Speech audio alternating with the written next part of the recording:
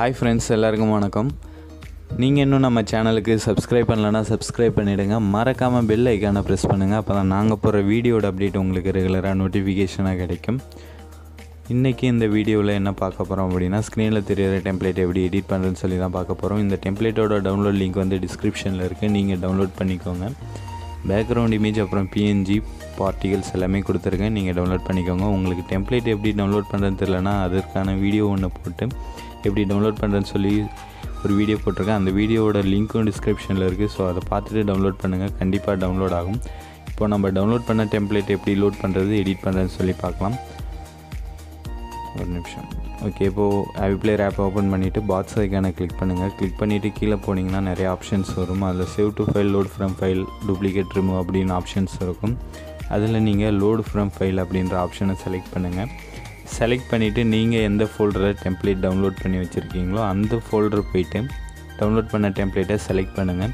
இந்த வீடியோவை கடைசி வரையும் ஸ்கிப் பண்ணாமல் பாருங்கள், அப்போ தான் உங்களுக்கு கிளியராக புரியும், இல்லைனா டவுட்ஸ் வரலாம்.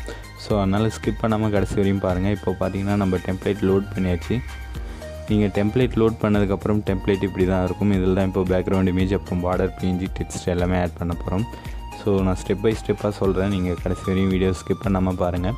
பென்சில் ஐக்கானை கிளிக் பண்ணுங்கள். கிளிக் பண்ணிவிட்டு ஆடியோ ப்ரொவைடர் கீழே செகண்டாக இருக்கிற இமேஜ் தான் பேக்ரவுண்ட் இமேஜ். ஸோ அந்த இமேஜை செலக்ட் பண்ணிக்கோங்க. செலக்ட் பண்ணிட்டு ஜென்ரல் கீழே இருக்கிற அந்த இமேஜ், ஒரு நிமிஷம். ஓகே, ஒரு நிமிஷம்.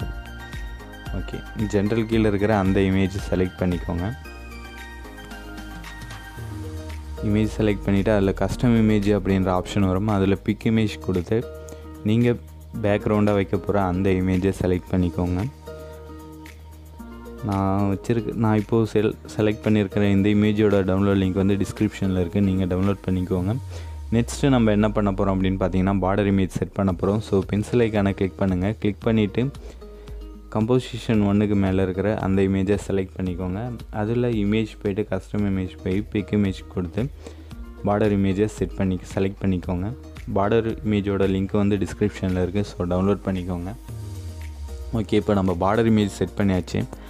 நெக்ஸ்ட்டு என்ன பண்ண போகிறோம் அப்படின்னு பார்த்தீங்கன்னா, பார்ட்டிகல்ஸ், குட்டி குட்டி பாட்ஸ் பார்ட்டிகல்ஸ் போகுதில்ல, அதை தான் செட் பண்ண போகிறோம். ஸோ கம்போசிஷன் 1 வாங்க. கம்போசிஷன் 1ல் பாருக்கு கீழே ஒரு பார்ட்டிகல்ஸ் இருக்கும். ஸோ அந்த பார்ட்டிகளை செலக்ட் பண்ணிக்கோங்க. அதில் ஓவரால் கீழே அப்பியரன்ஸ் அப்படின்ற ஆப்ஷன் இருக்கும். அதில் கஸ்டம் இமேஜ் அப்படின்ற ஆப்ஷன், அப்புறம் பிக் இமேஜ் கொடுத்து நீங்கள் எந்த பார்ட்டிகளை செலக்ட் பண்ண போகிறீங்களோ அந்த பார்ட்டிகளை செலக்ட் பண்ணிக்கோங்க.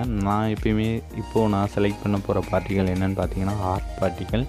ஸோ ஆர்ட் பார்ட்டிகளை நான் செலக்ட் பண்ணிக்கிறேன். இதோட லிங்க்கும் டிஸ்கிரிப்ஷனில் இருக்குது, நீங்கள் டவுன்லோட் பண்ணிக்கோங்க.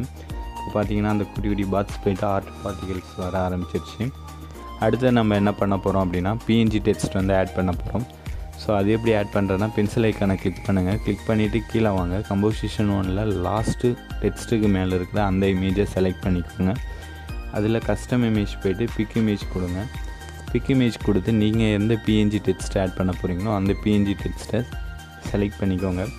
உங்களுக்கு பிஎன்ஜி டெக்ஸ்ட் எப்படி க்ரியேட் பண்ணுறதுன்னு தெரிலனா அதுக்கான ஒரு வீடியோ போட்டு அதோட லிங்க்கும் டிஸ்கிரிப்ஷனில் இருக்குது. ஸோ அந்த வீடியோ பார்த்துட்டு நீங்கள் ஸ்டைலான பிஎன்ஜி டெக்ஸ்ட்டு ரெடி பண்ணிக்கோங்க, உங்களுக்கு பிடிச்ச பிஎன்ஜி டெக்ஸ்ட்டு. ஓகே, இப்போ நம்ம வந்து டெம்ப்ளேட் ரெடி பண்ணியாச்சு. இதில் எந்த அட்ஜஸ்ட்மெண்ட்டும் பண்ணாதீங்க. இப்போது டெக்ஸ்ட் இருக்கிற இடம் அப்புறம் பார்ட்டிகல்ஸ் இருக்கிற இடமெல்லாம் கரெக்டான இடம்.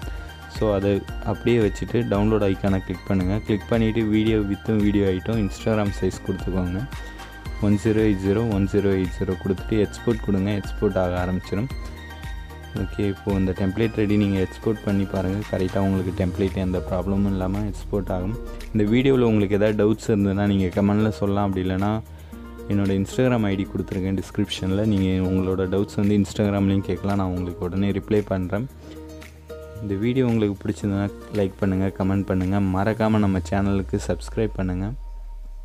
உங்களுக்கு அடுத்தடுத்து நான் என்ன டுட்டோரியல் வீடியோ போடணும் அப்படின்னு நீங்கள் நினைக்கிறீங்களோ அந்த வீடியோவோட டைட்டில் வந்து டாபிக் வந்து கீழே கமெண்ட் பண்ணுங்கள். நான் உங்களுக்கு அந்தந்த வீடியோலாம் அப்டேட் பண்ணுறேன்.